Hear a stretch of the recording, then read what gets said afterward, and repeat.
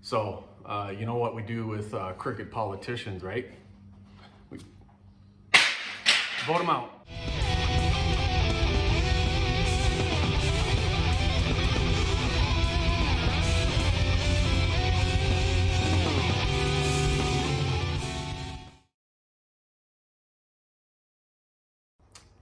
What's up, guys?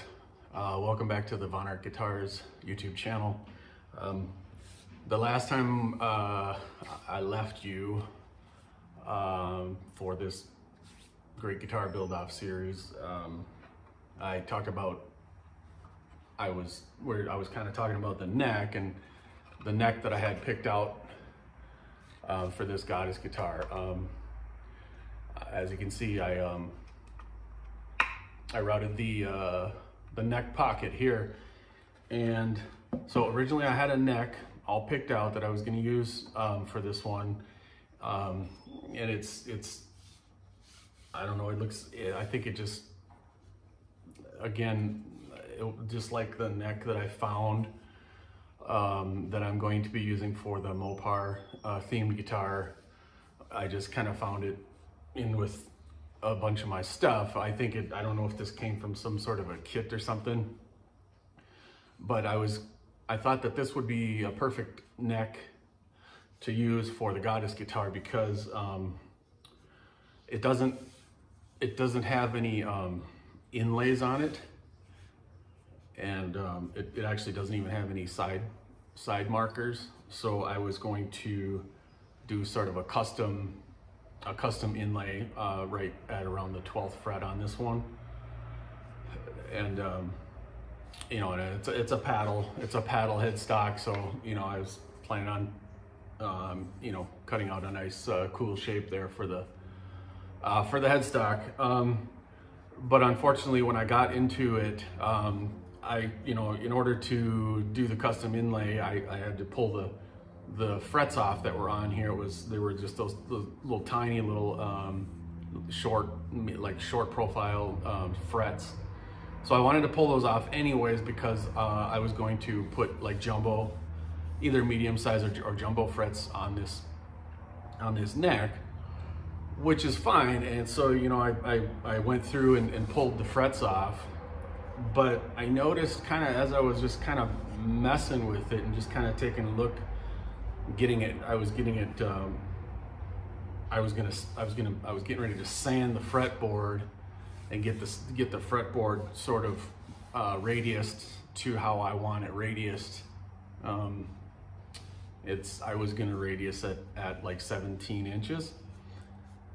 But I noticed that, and I don't know if you'll be able to see, yeah, you're probably not really going to be able to tell very easily on the video here, but as I inspected it and looked at it closer, this thing is it's got a major twist. I mean, this neck is horrible. It's about as crooked as a politician, and that's pretty crooked. So I just decided, no, I'm not even gonna mess with it. I don't even want to bother to try to. I don't think doing any sort of adjusting with the truss rod is gonna fix, because it's not bowed. It's not bowed this way or that way. It's twisted, and that's just not gonna work. So whatever. It's kind of, it is what it is, I guess, at this point. And so you know what we do with crooked politicians, right? We vote them out. So I thought, well, now what am I gonna do? Am I gonna have to buy? I don't want to buy.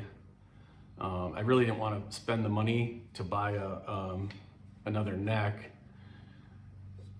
for this build, for two reasons. Number one, I'm not going to make any revenue off of this build because I've already mentioned that I'm giving it away. And two, I recently had my table router go out on me. actual, not the table itself, but the router, and it was an old Craftsman that I had for a while, and it just the motor seized up, so I had to replace that. So I had to spend a little cash to replace that. So again, I was digging around in my stuff, and I actually found this neck, which is, again, it's the right scale for how I'm going to build this guitar, because it's a 24 3/4 inch scale. It's I believe this neck came off of, I'm about 99% positive that this neck came off of an old Dean EVO, or however Dean pronounces that. It's like their little single cut guitar, and I believe that's where this came from. Now, some people might be looking at the headstock and saying, well, that doesn't look like the type of headstock that from a Dean, because those Dean Evos, like these sides kind of come up a little bit, and then it's kind of jagged or whatever, and then it kind of comes down to a point. But I remember when I got rid of that guitar, I took the neck off, and I cut it to that shape there. I don't particularly like the shape of any Dean headstock at all. I hope I'm not stepping on anybody's toes out there who are Dean fans. I apologize, but I'm just not into Dean guitars really at all. But anyways, regardless, this is actually a really nice neck. It's nice and straight. It's a 21 fret neck. It's not 22, and that's okay as well, because that's not going to change anything in terms of the scale for this guitar. Again, as I mentioned, I'm going to make this one a 24 3/4 inch scale. So you know, it fits well, right? It fits well in the neck pocket there. And you know, if there were 22 frets on here, or even 24, you know, I'd have that overhang. But since it's a 21 fret neck, it just kind of there's no overhang really. It just kind of comes to the end of the neck pocket, and that's fine. And it sits in there pretty well. I'm not sure if you can really see that because my fingers are in there, but I've always I don't like when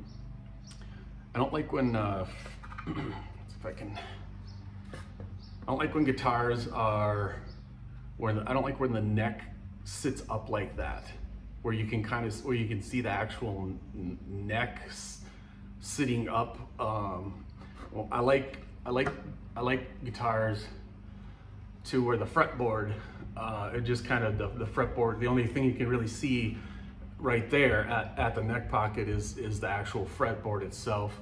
And so when I routed the neck pocket on this one, I did excuse me, I did what Warmoth guitars would call their 720 mod. If you don't know what that is,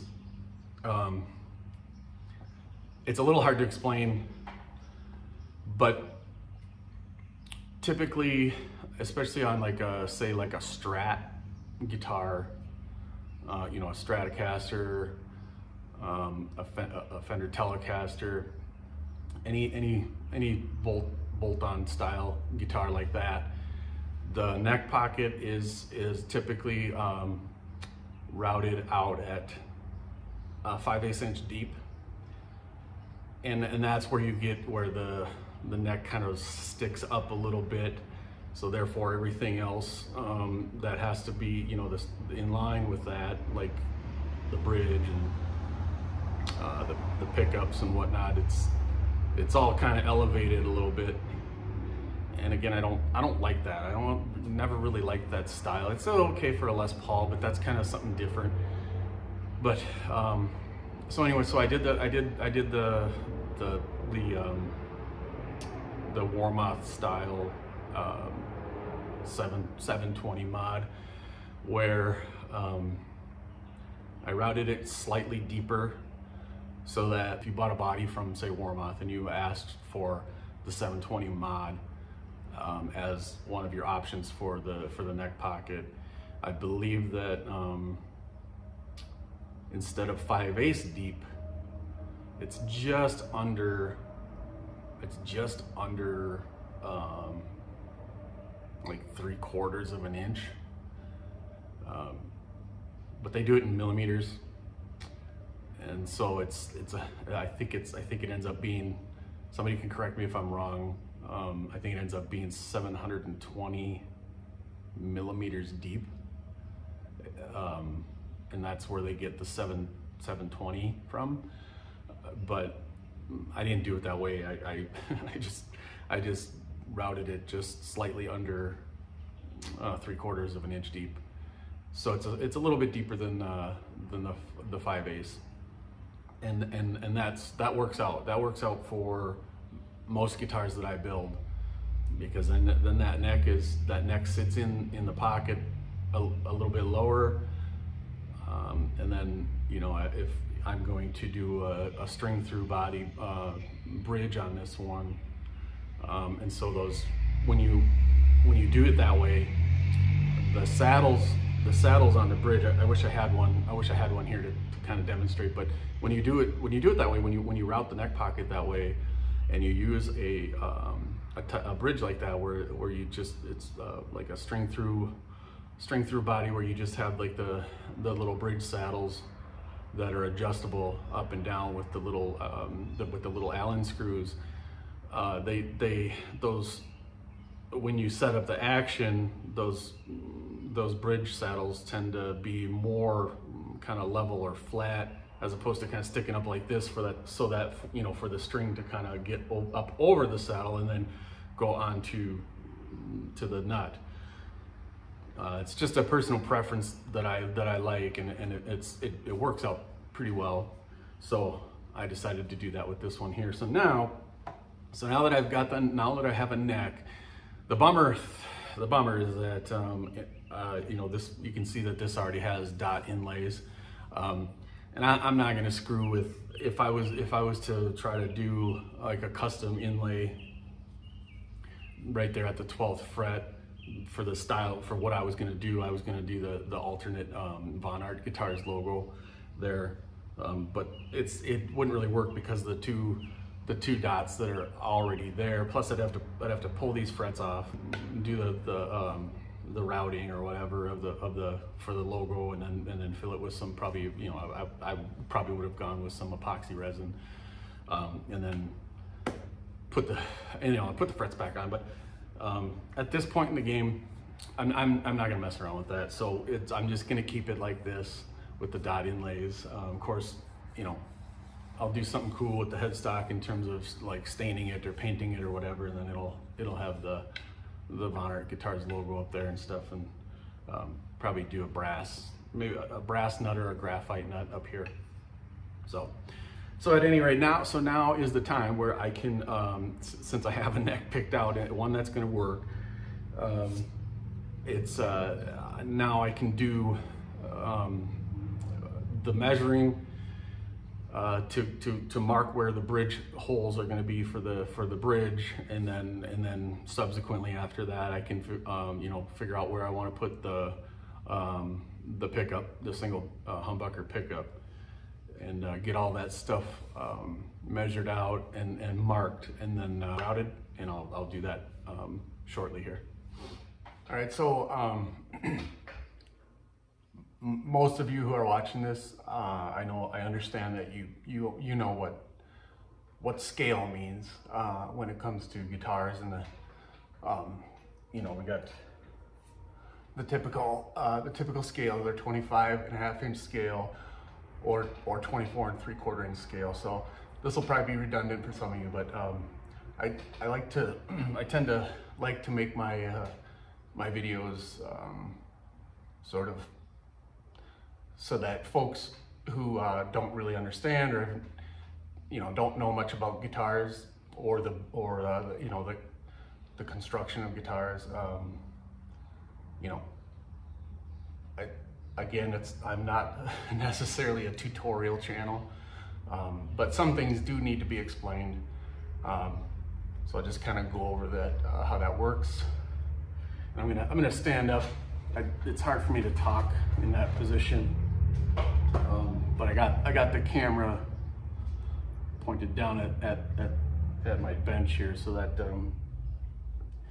so I can demonstrate how we do this. So this guitar is going to be a 24 3/4 inch scale guitar. If you think of a Gibson Les Paul, there's other guitars that are similar scale, but that's kind of I guess the most well-known guitar that's built to that scale. And since I decided that since this is a single cut style guitar, it'd probably be fitting to do it at 24 3/4. So what that means is that if you have a guitar that's 24 3/4 inch scale, all that simply means is that the distance from the nut to where the bridge saddles sit on the bridge, that whole distance is 24 3/4 inches. And then some people go by the distance between the 12th fret and the nut. It's as long as you know what that distance is supposed to be, it doesn't matter however you want to do your measurements. But so I got this laying out here, and I'm just gonna take my ruler here. And this is, unfortunately, this is probably not the best thing to use for this because it's kind of floppy. I was just kind of set something down there so that when it comes off the neck, it's still fairly level with the neck, so that it, it's just an aluminum ruler, and it flops. So if I can keep it straight, then I can get the measurement to where I want it. So I generally kind of try to line it up with the center line of the guitar, and I'll come down, and we got 24 3/4 inches is right there, and then I'll just kind of move it along the fretboard, and make additional marks so that I can try to make sure that I'm staying consistent all the way through. All right. And now I can actually tell just by the naked eye, just by looking at it. I'll try to, again, this is always kind of, I need more cameras, but it's not in the budget right now, but if I hold that up, you probably can't, well, you can kind of see that line, but now that line is nice and, it's nice and straight. It's the same from say the last fret here to that point on this side, and the last fret there to this side. It's nice and straight. I would have been able to line this up a lot easier had I still had the actual, like the true actual center line down the middle, but that went away because of the fact that I had to fill this with that epoxy. So that center line went away, and I'm not going to draw. I didn't want to draw in a new center line on that epoxy resin. So that's just kind of the reason why I did that, where I had to measure, you know, both sides coming off of the neck at that angle. I mean, again, there's more than one way to skin a cat, and that's the way that I had to do it for this. But I'm pretty comfortable with where that is. It's still, I shouldn't say still, but it's right at the 24 3/4 inch mark,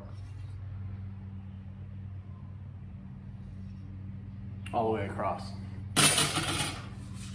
So there's a fly. I don't know. I showered this morning. I don't know why there's a fly flying around me. But so, anyways, so now that is done, now I can actually get the bridge that I'm going to use and put it on there, so I can get the holes laid out, and then I'll be able to draw in where I want to have the pickup in reference to where the bridge is going to be. And then I'll probably at the same time, then I'll be able to figure out kind of where I want to put the. This is just gonna have because it's only gonna have one pickup. It's just gonna have a single volume knob, no tone. Again, I don't want to step on anybody's toes here, but tone knobs, don't need them. in my opinion, don't need them. So just the one volume, and then a kill switch, and I can get those holes drilled as well, and then this thing will truly be ready to paint and stain. So I'm gonna get the bridge and get those holes lined up right now. Okay, so I've got my bridge here, and I took the saddles out because it's a lot easier to mark that way. So I just need to kind of line this up here.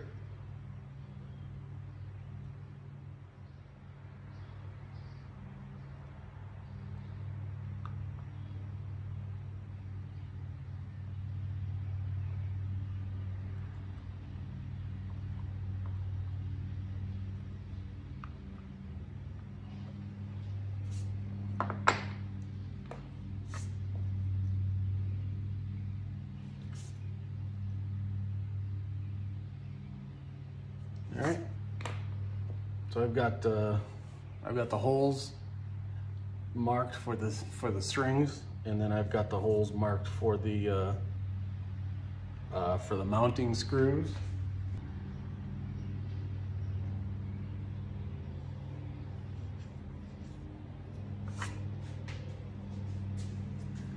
All right, there we go. So that's perfect. Now I'll just take it over to the drill press and drill those out.